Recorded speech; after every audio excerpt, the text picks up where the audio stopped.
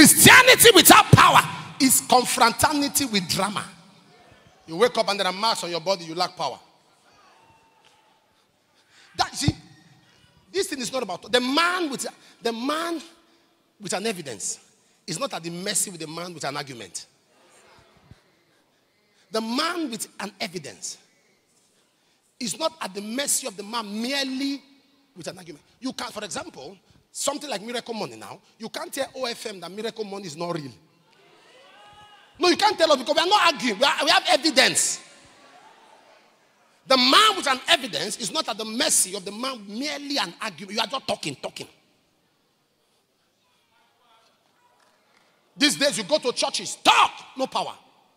Talk. Christians talk, no power. Talk. A pastor without power is a lecturer without knowing. Lecture. Point 1, point 2. No power. There are young Christians today. Many of you think you need to climb the pulpit to manifest. Even in the banking world. There's a way you can enter the banking world and you become the favorite of even the customers. People start coming to you to bless you. There's a banker in OFM that a customer gave a car. So I like the way you attend to me. They gave a car. That is power.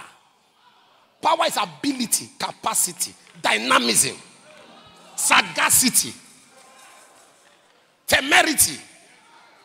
In that scripture, Peter defined. And thank God it was Peter who was speaking. Peter was the authority of the church. He said the definition of this thing I'm introducing to you, sir, is how God anointed Jesus. I know him. I work with him. He went with the Holy Ghost and power. He went with the Holy Ghost. Get ready. Because the Holy Ghost and power is coming upon you. I can't hear you. I say it's coming upon you. Can you imagine Jesus lying there in the hospital? They admitted him and Peter went to buy pap. Power. Demonic oppression, no power.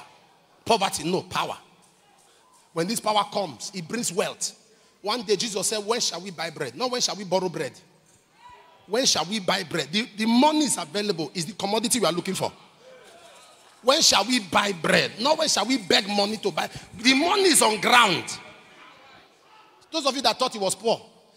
And even that abundance that Jesus had in his day, compared to what we should have, God called that poverty.